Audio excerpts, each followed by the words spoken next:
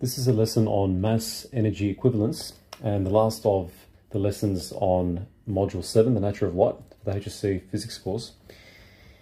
So previously we've seen that not only time and space become distorted and relative quantities, becoming more pronounced as you approach the speed of light, but also the mass of an object increases as you approach the speed of light. Let's now look at the implication for an object at the speed of light in terms of its mass. So moving at the speed of light, approaching the speed of light in terms of its mass. Suppose you have an object, some hunk of material, and it's moving along at constant force. Now this force does work, so it does work on the object. Okay, and this increases the kinetic energy of the object in turn.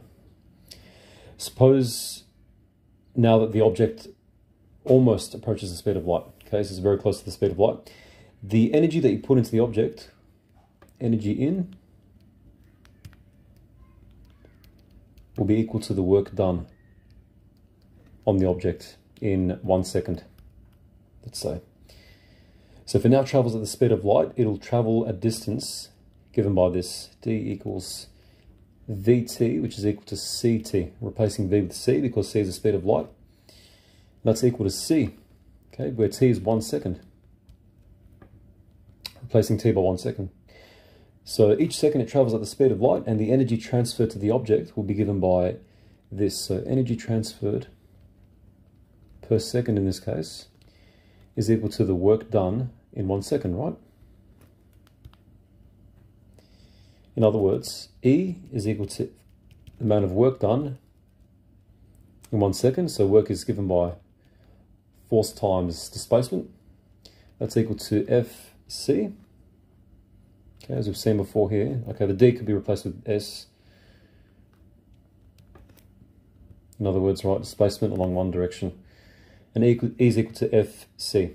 And we also know the change in momentum of the object is its final mass times its final velocity minus its initial mass times its initial velocity. And that's equal to Ft, okay, from Newton's second law. Okay, and change in momentum is basically equal to force times time. Now, as the velocity stays constant, so since v is equal to u, which is equal to c, in other words, because the object is traveling at the speed of light, and the change in momentum per second, okay, when time is equal to 1 second, we'll get delta p is equal to m sub fc minus m sub ic.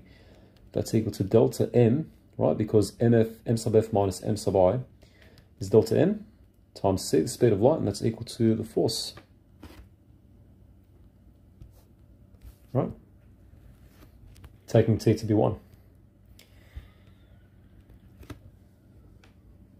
Now, when the object approaches the speed of light, the object can no longer go faster. Okay, and the only way the kinetic energy can increase is by increasing the mass of the object. Okay, so increasing the mass increases the kinetic energy. And so therefore energy is transferred to the object, okay, through its mass. Okay, in other words, the amount of energy converted to mass, so F is equal to delta mc, right, from here. F is equal to delta mc. Let's plug this into the expression for the for energy above, which is just E equals Fc from above. So E is equal to, putting delta mc instead of F, delta mc, multiply that by C. You can see where I'm going with this probably. That's just delta mc squared. This is Einstein's famous equation, okay, and can be simplified to E equals mc squared. So using the idea of energy, kinetic energy and momentum, we can derive Einstein's formula E equals mc squared. Now in the HSC you won't be required to derive this. It's just nice to see where it comes from. And this is the famous mass energy equivalence formula. Okay, 1905, proposed by Einstein. If you plug in for M, so E is for energy is measured in joules, M is mass, measured in kilograms, C is the speed of light, it's a number, it's 3 times 10 to the 8 meters per second. So what this tells you, it's quite profound, that 1 kilogram of anything If you plug that in, 1 times 3 times 10 to the 8 squared, that's equivalent to 9 times 10 to the 26 joules of energy, which is a massive amount of energy from a relatively small amount of mass. That's how much energy you get when you unlock all the bonds between the particles making up the 1 kilogram mass. Could be anything, could be uranium, it could be even plastic for that matter. And once again, there was no available physical experimental evidence at the time in 1905 to prove this relationship. And Einstein actually proposed that radioactivity might be an example of mass energy conversion. This was actually later, sadly, unfortunately, verified in 1945 when the atomic bomb was dropped over Nagasaki and Hiroshima in Japan, finishing off the Second World War. But since then, there's been a large number of experimental evidence that's been accumulated to verify Einstein's mass energy equivalence of E equals mc squared. And today we accept that all chemical and nuclear reactions, they all involve the release or absorption of energy. And they basically require mass being converted into energy. Okay, or vice versa, respectively. So for example, in stars, mass gets converted into energy, okay, through a process called nuclear fusion, and this is covered in Module 8, from the universe to the atom, through nuclear fusion, by fusing small nuclei, typically hydrogen nuclei, so just protons, to form larger nuclei. Okay, in their cores. So at the very core of a star, at the very center, nuclear fusion occurs, and this involves converting mass from the particles into energy. Okay, which is why the sun shines. The sun shines because of all that energy from the sun is coming from nuclear fusion, mass being converted into energy. Another example is nuclear power plants, nuclear reactors. Okay, they involve fission, which is the splitting of larger nuclei, so heavy, massive nuclei into smaller nuclei. So fission involving converting mass into energy once again. And there's also the example, as per the HSC syllabus dot point, the combustion of chemical fuels, combustion of fuel.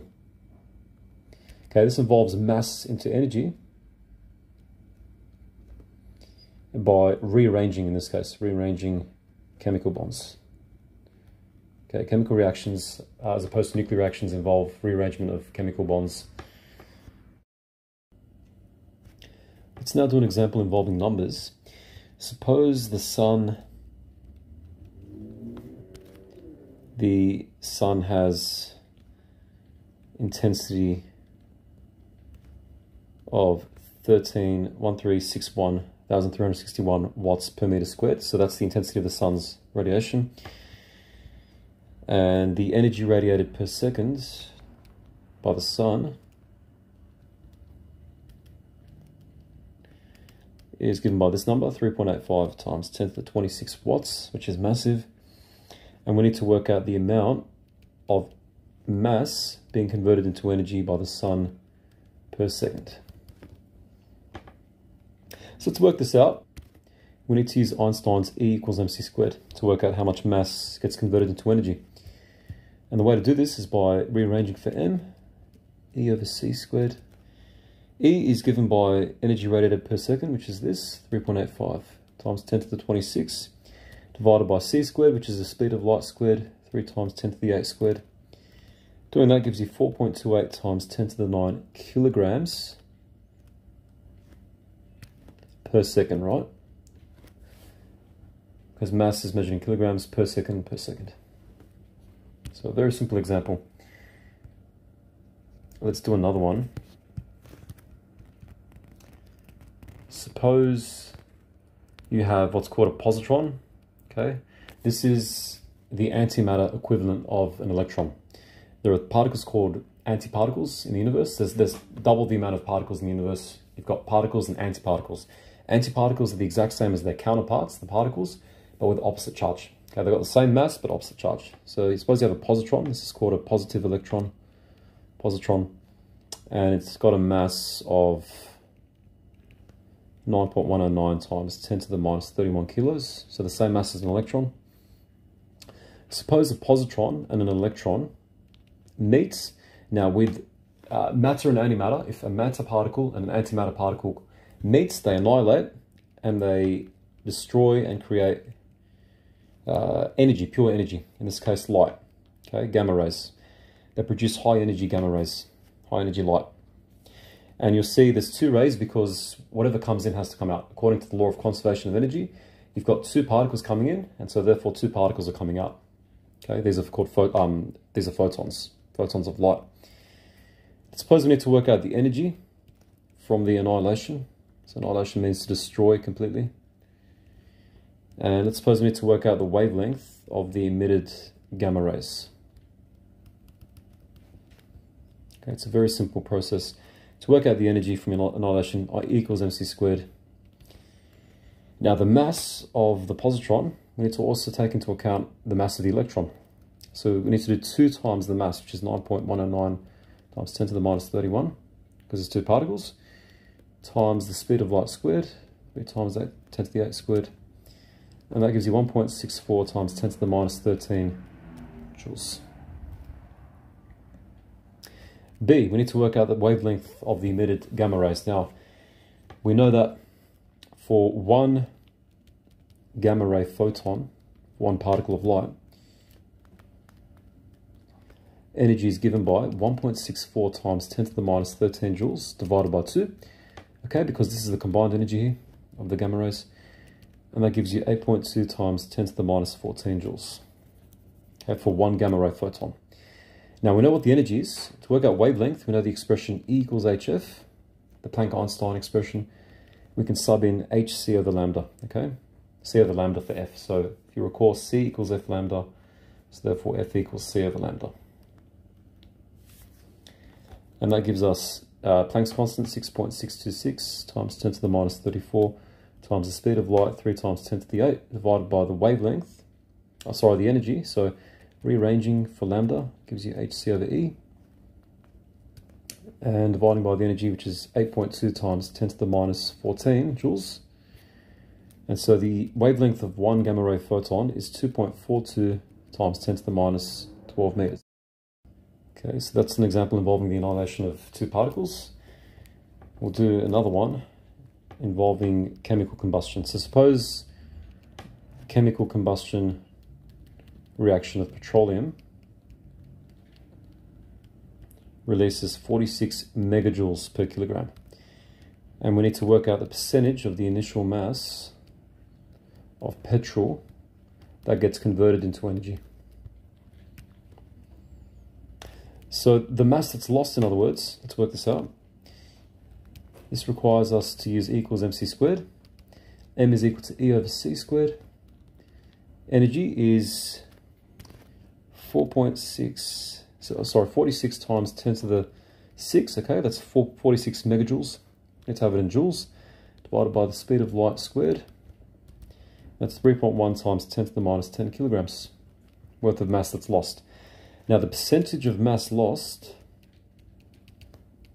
is 5.1 times 10 to the minus 10, apologies, that's say 5,